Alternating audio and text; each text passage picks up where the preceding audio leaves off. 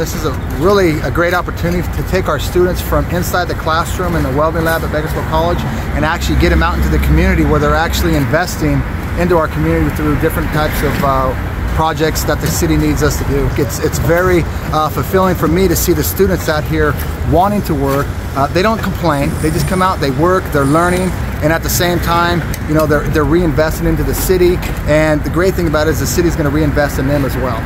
This is an opportunity to really emphasize those work ethic basics that the students need to know prior to going into industry, into the field. The greatest thing about it is that when they're done with our program, we essentially want them to have all the tools necessary that they need to go out and be successful in industry and provide a way for themselves and for their families.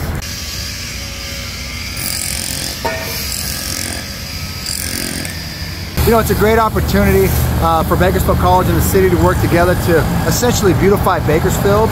And the great thing about it is we're actually going to be able to use our students to have them invest in our community, to kind of take ownership in the community. And by doing that, it also helps them build self-worth.